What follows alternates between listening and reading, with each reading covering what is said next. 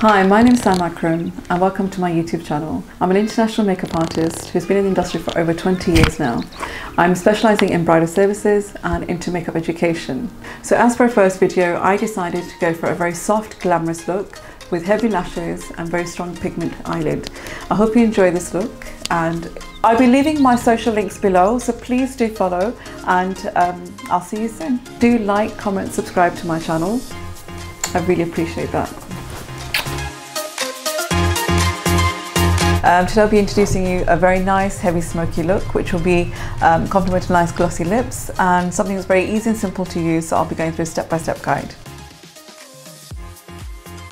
So I'm going to start with skin prep. So I'm going to use the Revolution Prime Oil as my skin's dry.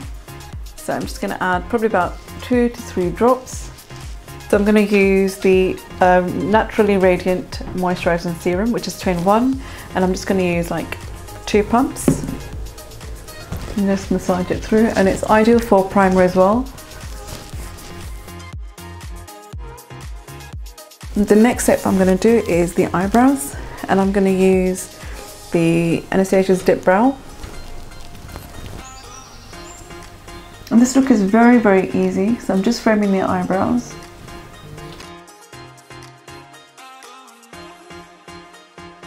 So I'm using the P. Louise primer as an eye base, and I'm just going to use just a little bit.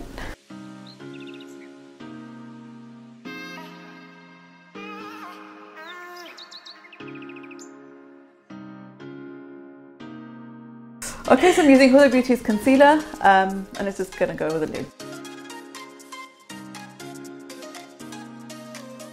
So I'm going to use the Naked Urban Decay Heat Palette, and I'm going to use lighter colour first, the eyebrow bone, and then I'm going to go on to He Double.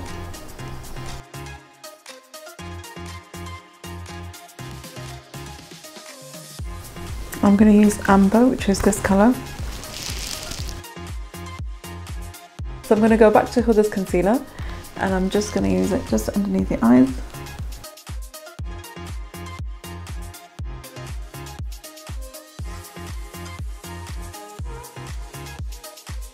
Okay, so I'm using the MAC gel liner, which is called the Black Track. And I'm using a really thin liner brush by MAC.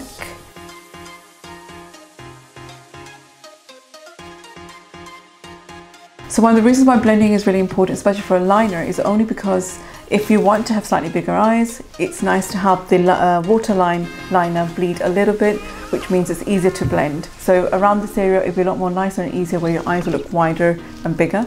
If you didn't want to have the eyes, you know, by any reason, by not using black liner, you can use a white gel liner, which also helps the eyes look bigger as well. So depending on the style of the liner, it's very important you go for a liquid liner. If you're going to go for maybe a top liner, I normally go for a liquid. So if you were going to go for a gel, that's entirely up to you as well. But at this look that I'm doing today, I'm not going to be using no liner on top. So that's the only reason why I've used a gel, to make sure my bottom eyeliner looks bigger.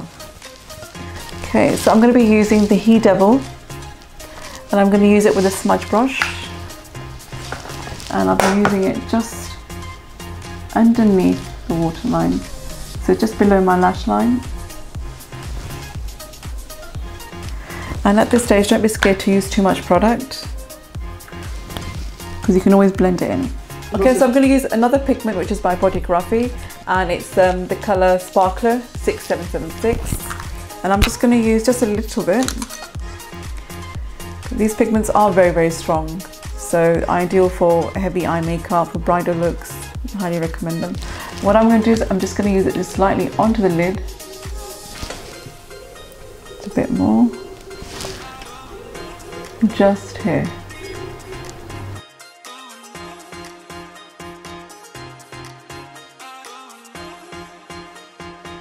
So I'm going to be using the Tatti lashes in number TL3, which are my favourite lashes at the moment. And the first thing you'll always have to do is always make sure you measure the lash before you actually apply. And I'm just going to show you how you can do that. So just there. And I'm just going to measure them And if it does sit onto the actual eyelid, so that I don't need to cut them actually, so they're perfect. And I'm just making sure they sit right on top of my lash line.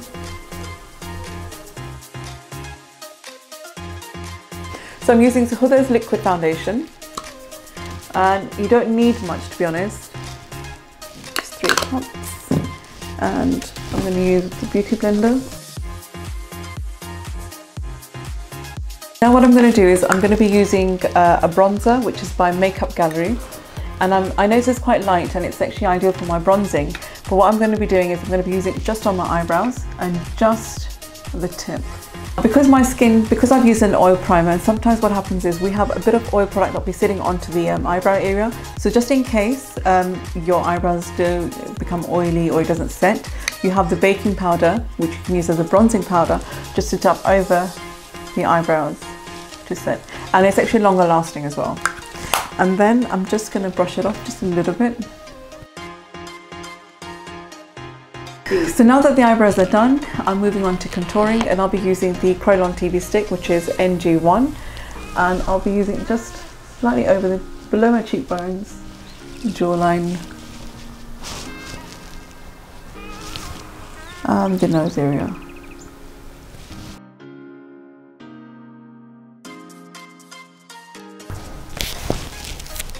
I've been using the TV sticks for a while now, for at least 15 years. I find that the quality of TV stick is a lot more longer lasting, a lot more moist, sets onto skin really, really well. You can use it with water, powder setting, and you'll notice that the actual base is actually quite strong. Strong in the sense that it's actually quite smooth. It's like a nice smooth canvas. So if you're going to use heavy makeup, heavy contouring, it's definitely ideal for bridal, theatrical makeup, photography makeup as well. But I normally use it for contouring, also for heavy bridal makeup as well. And I find the base sits in really, really nicely. So I'm going to be just dabbing in my beauty blender. You can also use a brush if you like, but I'm just going to use a damp beauty blender, and I'm just going to use it right underneath the eye area. So I'm using Huda Beauty's banana bread baking powder. I'm just going to use just a little bit, making sure that the foundation has set really well. You don't need to use too much, you can use a brush if you like, but I like using my sponge only because I have open pores and I find it really sets really well with the beauty blender. So I'm going to go on to the bronzing powder that I used on my eyebrows, which is called Makeup Gallery, and I'm just going to use just over the contouring.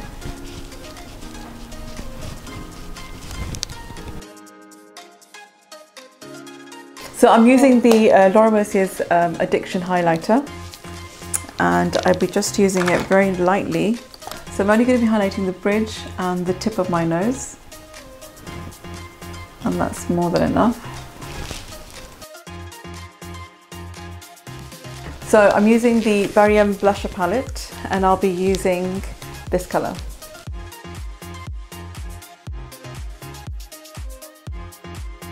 So I'll be using the Barry lip liner, which is called Chocolate. So what I normally do is I exaggerate to slightly overline my lips, only to make sure the shape is slightly bigger, because I'll be going for a very nudie peachy colour, and that also helps to make the lips look nice and round. So I'm using Rimmel's matte lip colour, which is called Be My Baby. And also the other thing is you need to make sure your liner is blended very nicely with the lip colour, so it's not too harsh. So I'll be blending in while I apply the colour.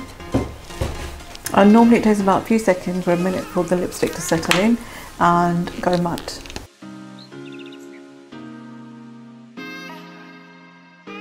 With heavy lashes and very strong pigment eyelid. I hope you enjoy this look, and I'll be leaving my social links below, so please do follow, and I'll see you soon. Do like, comment, subscribe to my channel. I really appreciate that.